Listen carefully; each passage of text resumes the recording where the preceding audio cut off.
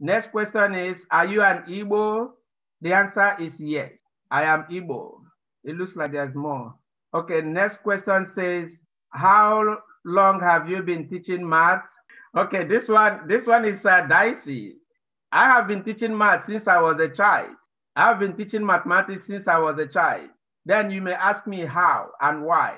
Why? Because when I was in high school, this started from high school basically. You can say part of middle school and high school, because the way we run, the way education is run in Nigeria is you have what you call middle school here is included in high school.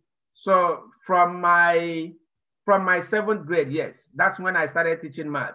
So now, how did I start teaching math when I was still in 7th grade? Well, there were some things I understood in mathematics which some of my friends did not understand. So I caught those things earlier on, and they were coming to me. I was like kind of, because math is not really an easy subject. If somebody is telling you that math is an easy subject, that's a lie. It is not. So, but is it doable? The answer is yes, it is doable. Has people done it? The answer is also yes. Too many people have done what you are doing. Millions. I'm talking about millions. So if like 300 million people can do something, so why not you? So in my school in those days, so there are certain things that I got earlier on, and somebody actually helped me. Somebody helped me. I did not have great mathematics teachers, if I would say. Why do I say that? Because the school I attended, it was a rural school. It was a rural school, so no teacher wants to go there. All right, because there are other facilities that are available in urban schools which were not available in the rural school. So that's the school I attended. Now, one of my senior friends, he helped to brush me up. So once he brushed me up, I got a few things that most of my friends did not get. Then once they discovered that I got that, they started coming to me. So when they came to me, I would teach them, and then we'll just laugh and we will move on. And it continued. It continued until the science teacher of my school, he discovered me basically. When I mean he discovered me, he discovered that I was good at mathematics and I was good at another science subject called physics. So he actually made me a laboratory assistant. So now that opportunity also exposed me to more rigorous mathematics problems, and the number of people I was teaching increased. Then the same thing continued when I eventually got to college in a school called University of Calabar in Nigeria.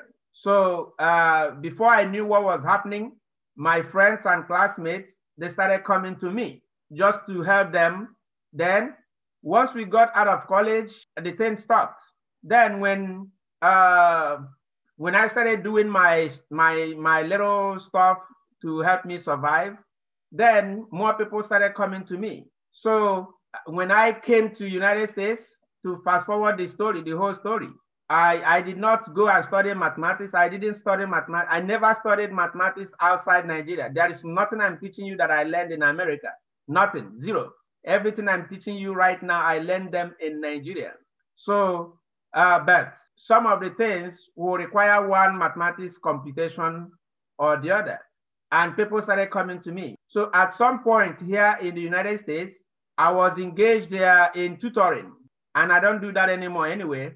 So it was just a phase of life. So a friend introduced me to tutoring, and it was tutoring mathematics. I was teaching mathematics to a bunch of students from various schools, okay? When that ended, I moved on with my IT, so information technology. So at some point, I had to come back to school, come back to classroom. And when I came back to classroom, I had 2 valid Maryland certifications. I actually had in California, I also had in Maryland. One was science, one was mathematics. So when I was hired in PGCPS, the principal that interviewed me, the first time I was hired in PGCPS. So the principal who interviewed me, it was actually a lady. So she said that they have two openings, one science, one mathematics, and that she discovered that I'm qualified in both, but that she's also looking for another person. I agreed. And then eventually she asked me to step out a little bit, which I did. So when she called me back, after about 5 minutes, she gave me a math position. So that's how I started teaching mathematics in PGCPS. But it was a middle school. I got into PGCPS through a middle school. Unfortunately, I did not like it so much. The reason why I didn't like it so much is because in middle school, you kind of pamper the students a lot, and I don't like that. Am I making sense? So I don't want a situation whereby the school closes, then I will come and watch the students get into the bus. I don't like that. I want, once the school closes, I will just walk away and go home. So there are other things that you have to, you pass through middle school, so you know how it works compared to high school. So I could not wait for that year to end before I got out of the middle school. And the way it works is that you have to basically start all over. So I had to attend another job fair where one of the principals of Duval High School was there. It was a male principal, not the ones you see. So, and they couldn't wait to get me, and they got me. And that's how I ended up in Duval. Now, since I got to Duval, I have requested to switch to science about 3 times. And there is, they said they need more people in math anyway. So that's why I'm stuck in math. All right. By the way, before I got to PGCPS, I got 4 different offers. Four. I got one from Arundel, one from PGCPS, one from Baltimore, and I think I got one more from somewhere. But I chose PGCPS for some reason.